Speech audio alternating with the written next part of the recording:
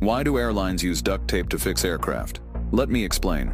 Well, this isn't regular duct tape. You see, it's something far more advanced called speed tape, designed specifically for aviation. Made from heavy-duty aluminum, speed tape can withstand extreme weather, high speeds, and temperature changes.